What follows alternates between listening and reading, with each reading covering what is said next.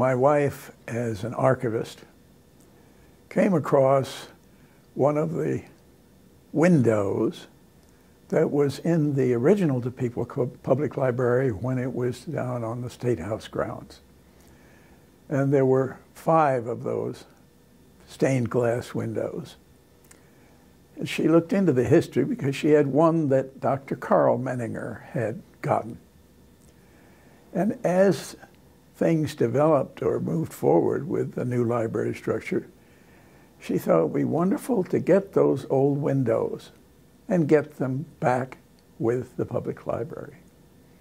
So she researched, found one that was owned by another individual here in Topeka, and a couple of others that were at the Topeka Capital Journal offices. And the 5th one that the then chief financial officer of the Capital Journal had given to a son in Michigan. And we pursued all of them